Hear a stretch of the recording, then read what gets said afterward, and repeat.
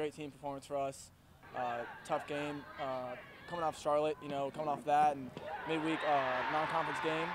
Just had to get through it, and we knew it was going to be a tough battle for us, but now we can look forward to FIU and look forward to win the conference. The offense, I think, has been doing well all season, but we've been kind of putting the last part of it together, the last cross, the last finish. So I think we're just starting to finish our chances, and it's always been there, but we've just been taking them recently.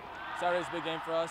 We can win the title, the conference championship outright, and senior night for us, for Callie and Chris, it's a big game for them, and we definitely want to have a good result for them.